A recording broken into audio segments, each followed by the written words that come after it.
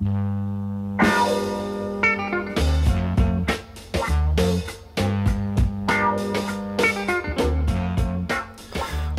to Using Scene View GUI for Unity, brought to you by gametutor.tv.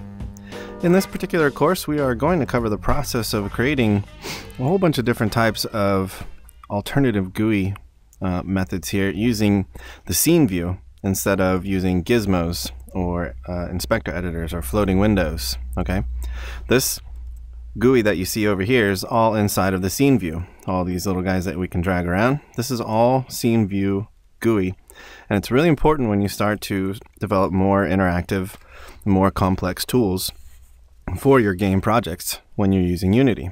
All right, so you can see that I have a tool set up here in the inspector editor, and we can actually add more waypoints by clicking a button like so over there, and that puts a new waypoint in the center of the world.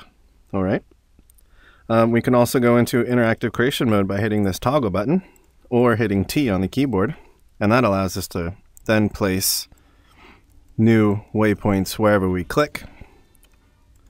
All right, so what we want to try to do is try to get a basic understanding of how to set this all up, how the editor tools work, and how the scripts all talk to each other. Okay, and we will be covering that throughout this whole course. Thanks so much.